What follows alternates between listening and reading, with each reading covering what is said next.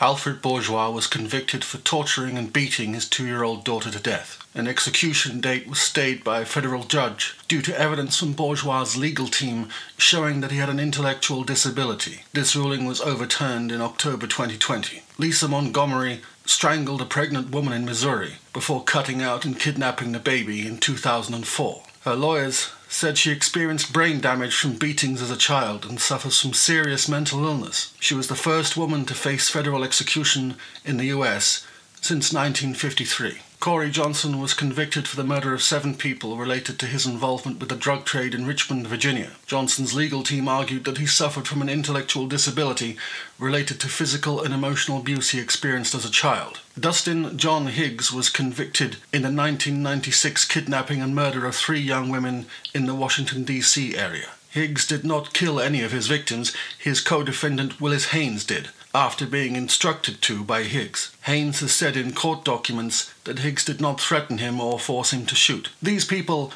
as well as having committed heinous crimes, are also the victims of a last-ditch attempt on the part of Donald Trump to imprint himself on US political history by carrying out a killing spree in absolute and disgustingly vindictive defiance of 130 years of federal restraint.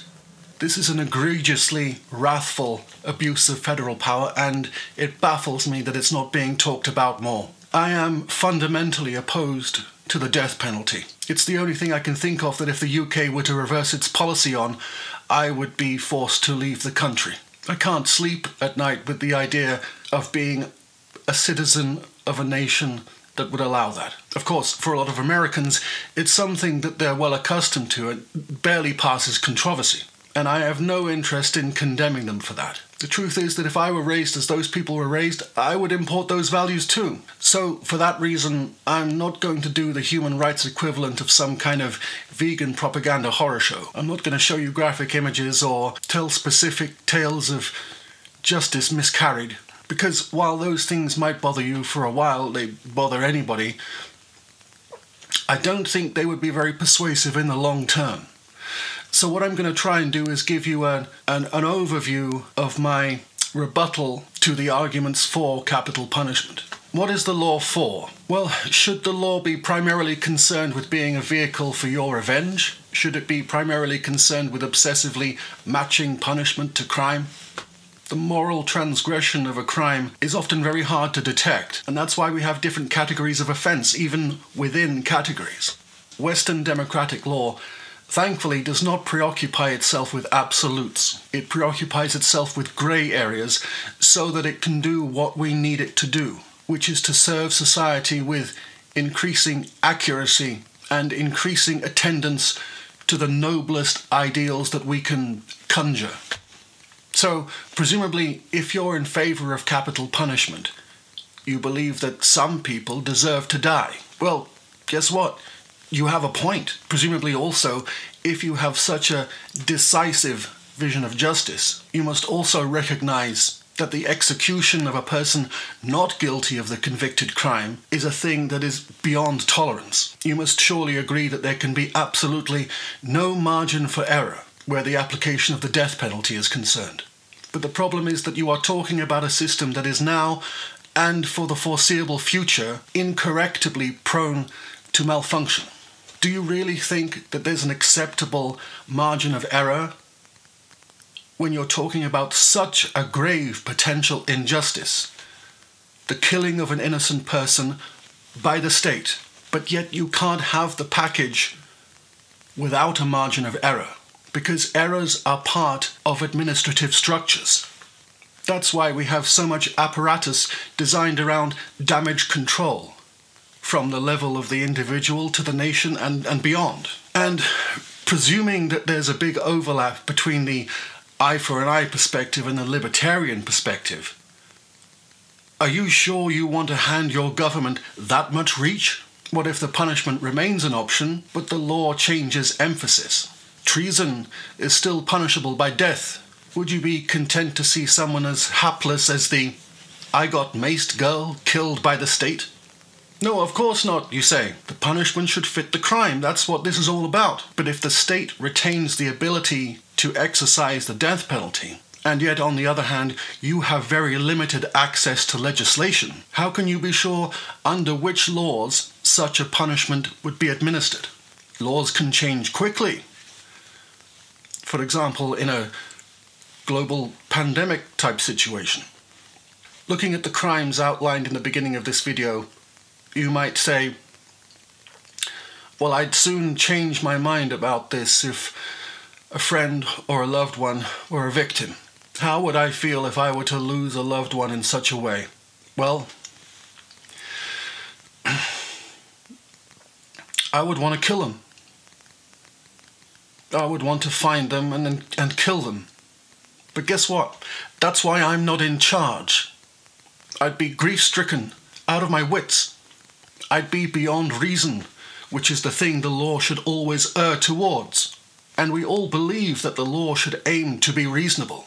Depending on where we place the summit of reason, our goalposts will vary from individual to individual. But no one has ever said, I would like the law to be less reasonable. We tacitly understand that it is a thing that should move in an enlightened direction. Now, in your very best estimate,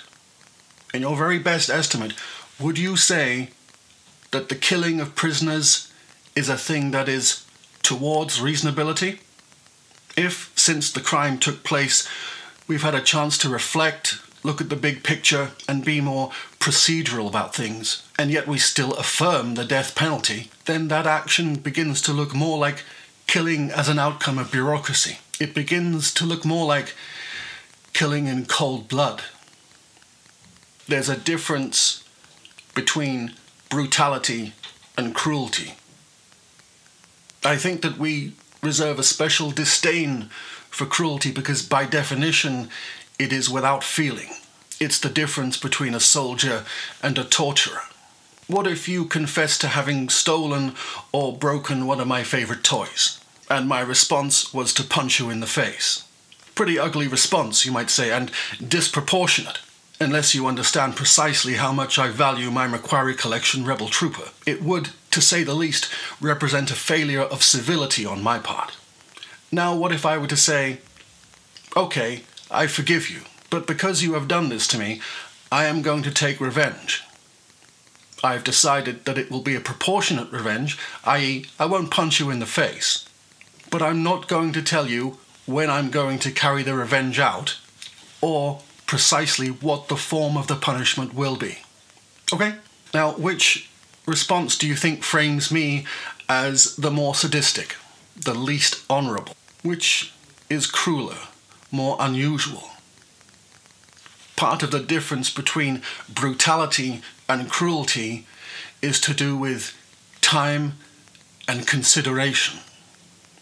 One of the things that makes the delayed execution cruel as well as brutal is that it inflicts the prolonged apprehension of being killed upon the prisoner.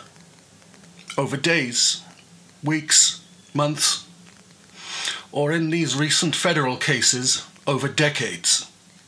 If you have truly considered what an awful thing this is to inflict, even on the person who is literally your worst enemy, then it behooves you to consider what it is that you might be becoming if you continue to affirm this kind of punishment. Are you stopping evil? Well, good luck with that. We can't stop evil. We can damage control. We can contain. Are you containing evil? Or are you letting it bleed into and permeate your life? If you're a God-fearing person, you might want to think about how that God currently feels about you. I suppose it comes down to which kind of world you'd like to live in. A world where murder is wrong, or a world where murder is what we do to murderers. But make no mistake, though there may be an overlap between those positions, they do not represent the same ideals. Which do you find it easier to live with? A brutal species or a cruel society?